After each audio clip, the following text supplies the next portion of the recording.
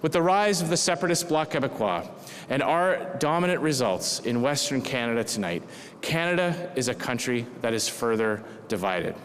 Big nation-building projects and major industries remain under attack, keeping thousands of Canadians out of work and holding back our nation's potential.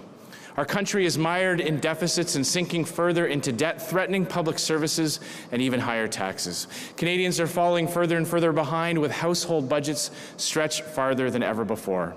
And as economic headwinds are gathering against us, we're as vulnerable as a country as we have ever been to the next inevitable downturn.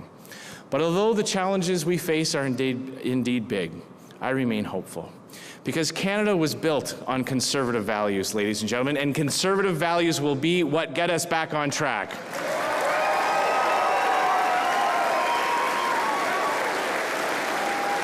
A belief in people, not government.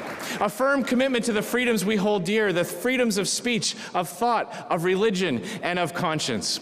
And belief that free markets, balanced budgets, and small governments are the best ways to create prosperity and lift people out of poverty.